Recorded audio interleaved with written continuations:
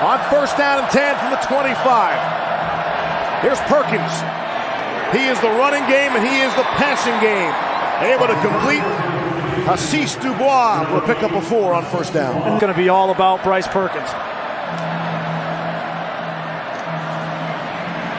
Perkins with a great pocket. Throws middle of the field. Got a man. It's Dubois.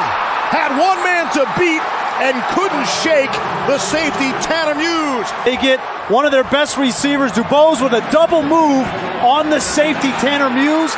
The same thing that Clemson does with T. Higgins in the slot. Players playing, especially the linebacker position. Skalski and Chad Smith have been outstanding. On third down and 3, it is caught.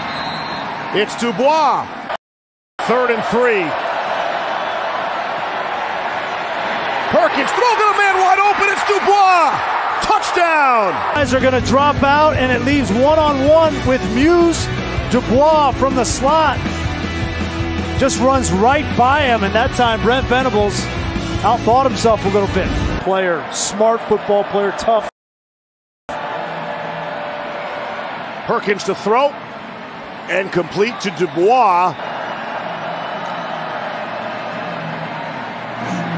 Quick throw complete. It's Dubois. Into football. Imagine having that on your checklist.